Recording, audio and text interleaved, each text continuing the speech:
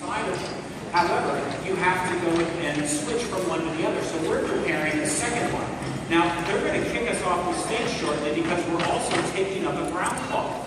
What we do is we lay all of the ground cloths, which are from up here, up above. If you folks up in the balcony, you can see that the color of the floor is a different color. Well, we then lay Act 4 down below, then Act 3, and then Act 1 here on top, so that as we go through the show, we're going to reveal that the next act as we go on. There are more than 2,000 tacks that we use on this stage floor every night, just for this particular performance. Do we have a question? We have a question. Our first question comes from Nicola Santoro. She asks, what was the most difficult part of putting together this particular opera? Boy, the most difficult part of putting together this particular opera. I'm only going to answer it from a production point of view. This particular opera, because it has, this is a huge Italian-made opera, which is fantastic. It actually arrived in about 5 containers. So everything that you're seeing here tonight has arrived in 5 containers. I'm trying to figure out where to walk so that I can start talking to you all. But what's most difficult is trying to get these scene shifts done, because we only have so much time to get the scene shifts done. Wait until you see what we do between acts, what we call 2-1 and 2-2, which is between acts 2 and 3. I had the rug pulled out from under me there. So, and we will turn from that set, which you can see, we're rolling down Flora's house, which is Act 3. We're rolling that down stage to preset. It's like this big Tetris game. We move all of Act 1 out, we push all of Act 1 upstage, and then we bring Act 3 downstage to preset it, bring Act 2 on, Act 3 further upstage. So that, I think, is that's shit for 2-1 and 2-2 straight top. All right, our next question comes from Mira Collier Mitchell. So how hot is it under these lights? Oh my goodness, you know, we have over 309 lights up here, 40 different colors, 400 cuts of gel, which are the colors that drop inside of them. It gets mighty warm because there's also over 300 yards of wool that the men wear, and about 600 feet of steel wool that the ladies wear inside of those dresses. So sometimes it can get easily 90 to 100 degrees on stage. So while they're singing, watching the maestro, and the ladies, especially with these large hoops, have to be trained on how to pick those dresses up and move them around. They also are performing flawlessly in front of you all, so it gets very warm up here. And speaking of dresses, our next question is, how heavy are those dresses? You know, let me check, but I think off the top of my head, if anyone has that backstage, they're going to send it out to me. But it depends upon the dress that we're wearing. But I would guess it's approximately maybe 60 pounds, some of them, maybe heavier, depending upon the amount of lace on there. You know, inside of all of the clothes tonight, there's more than 3 miles of thread to put them together. All of these costumes were built by our costume shop right here in San Francisco back in 1987. And the person that's crossing upstage over to the right here is our head prop mistress, Lori Harrison. This was actually Lori's first show on the prop crew back in 1987. She started with us in 1985, so she's getting ready to celebrate her 30th anniversary with the company. Congratulations.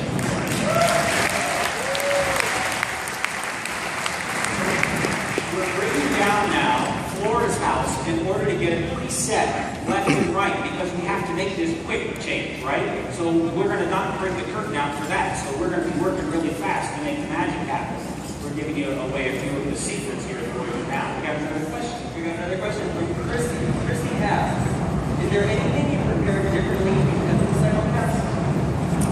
We don't do a whole lot differently. We actually have a media crew of 12. We have, I think, 11 cameras around the house. You'll see 2 over here, 2 down in front, and I believe there's 3 across the back. All we prepare a little differently is we make certain that we're prepared out at AT&T Park, which I want to send a special thank you out to the Giants for hosting us. Like I said, it's our 7th time. With Stephen, and his staff, I tell you, they are a class act. So I really want to thank the Giants for 7 times, over 160,000 people at that ballpark that they've helped us produce the opera. So we don't do a whole lot different, other than perhaps a couple of different calls in our meeting. All right. I just got word, I just wanted to say the dresses are 20 pounds. 20 pounds. Well, to me, those hoops and everything, I've never walked in a dress like that, so that to me looks like a tremendous weight, but they handle it gracefully. What do you guys think? How did they do that? I thought they did great too. Now what we're doing, you see that they moved, did you see the black curtain come in and then go back out, and they picked up another one and moved it downstage? Did you see that? We're moving the different portals for the show. We have about 78 line sets that are automated. You can see them. Oh, I wish you guys could see it. You folks over here can see backstage here to our automated line set. Too bad we can't kind of lean it over and let everyone see this. Because it's really amazing. It's the line schedule that we have here that bring in all the pipes is the most sophisticated in the Western Hemisphere. We're really, really proud of them. So they're setting now Act 2. They've just brought in 2 walls, left and right. They're bringing in the upstage and they're setting the guards now. And then after they get this all set, they'll bring in the black fabric here that is the portal that frames the whole image, which you'll see in every act. So now you're going to have to watch for it. We put it black so that it will disappear. But now you'll be able to see it in each one of the acts. We'll then settle in the headers. You can see, if you're down in front, I'm sorry upstairs, you're going to see it in Act 3 here. We're going to make sure you see it then. But there's a beautiful chandelier that is preset right above so that we can do a quick change. That's that quick change that's coming up next. As well as you're seeing that they're going to start presetting all of those lights backstage. And we actually have to go through every day. Tomorrow morning we'll be in at 7 o'clock to prepare for Madame Butterfly. Have you all seen Madame Butterfly? Oh, see, you haven't. You've got to come back. There's only a couple more shows. We're going to see you back here. It's a fabulous, fabulous production. But we'll be in at 7 o'clock tomorrow. And everything on Traviata will go away. We'll bring in all of Butterfly. We'll set that, and we'll be ready to go by 12 o'clock, and we'll focus for Butterfly about 300 or so lighting instruments as well to set all the scenes. It's really terrific. You should come and watch that sometime. All right. Next question from Melinda McLean. How much time do you get to rehearse an opera like this? Typically, we'll take about 2.5 weeks. What's really great about opera singers is the opera singers, unlike actors in the theater, opera singers actually arrive and they already know their role.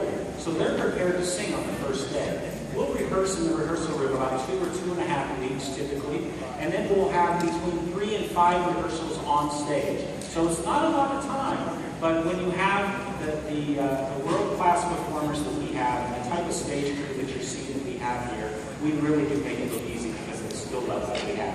Okay, AJ Wonderland asks, how heavy are the wall segments? Well, each one of the wall segments, and actually the technology to build these has not changed for several hundred years. We actually call the walls flats. And if you saw them come down stage, you noticed that they were only about 1 inch or 1.5 inches thick.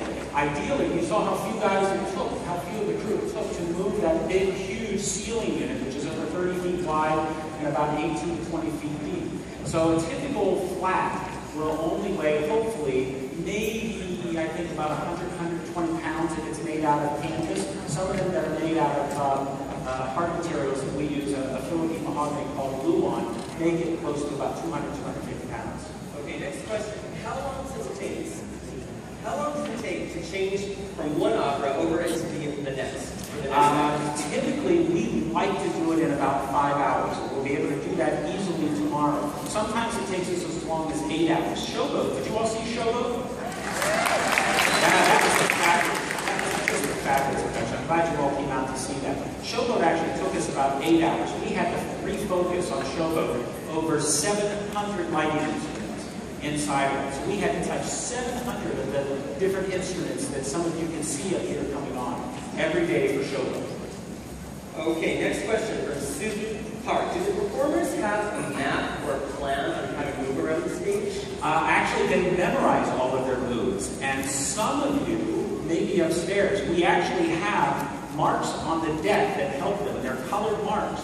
So now keep in mind, we put them in 20-pound dressers. We put them in 90 to 100 degree heat walking around. They have to sing, they have to follow maestro, and they have to find their spot on the deck to be able to know where to stand so that we have them inside of the light. So yes, we do actually map them, and the stage management team and the assistant director actually have a book that they follow that says every single place they're supposed to go. Pretty amazing, isn't it, what it takes to be an opera singer? It's really, really, it takes a phenomenal amount of training. Alrighty, next question. Tribute Six Guy. What is the largest crew you've ever had for one opera? For one opera, I believe that was, to my knowledge, either The Ring or Mephistopheles. For The Ring, at one point, we had just stage crew alone from Local 16. We had over, I think it was 82 to 90 people backstage. For Mephistopheles, backstage, we had more than 340 people just to get the performance going. Just amazing. It is, it's an art form that even though we've automated and moved into the 20th century, it still takes a huge amount of people to produce it. You certainly can't do the type of work that this orchestra does without the number of people that the original composer said to use inside of that particular composition, as well as there are a particular amount of singers in order to give you the volume of sound that you all have come to expect from the San Francisco Opera. All right, next question. Was Violetta really drinking wine?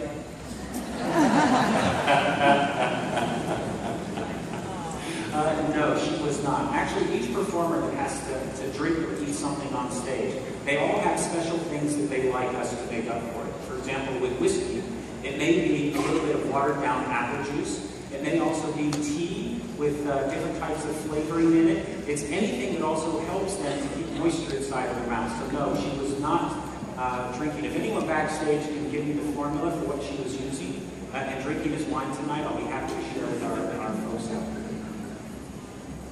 We believe it was just water and food coloring, but didn't it look like wine?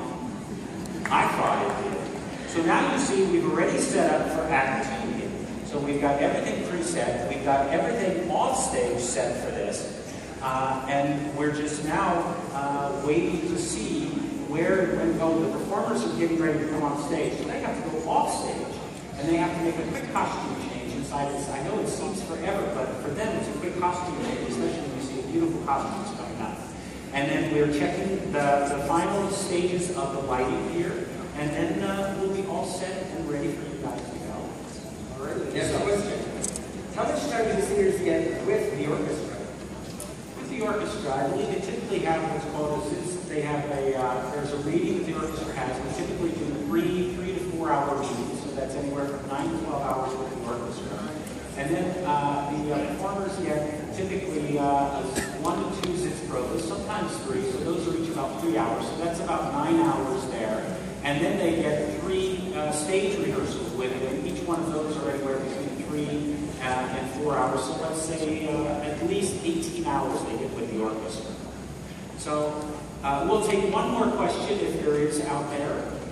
Is there? All right, one last question. Brendan John Kelly, do you have to make any performance adjustments to broadcast live to AT&T Park? We make very few adjustments because we want you all out at AT&T Park to experience everything that these folks are experiencing right here in the Opera House. And I certainly hope that you all out at AT&T Park come downtown to experience opera here inside of this. I'm going to ask you all, isn't this fabulous to be inside of the War Memorial Opera House?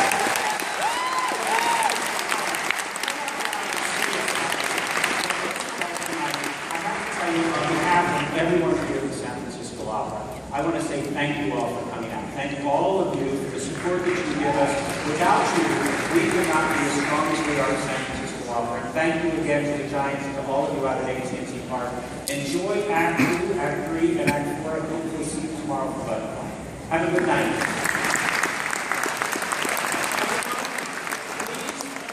Please off right now, or else we're going to send an usher down to find you, and we're going to put one of these cameras on you, and we're going to locate you. So please turn your cell phones off and enjoy the rest of the show.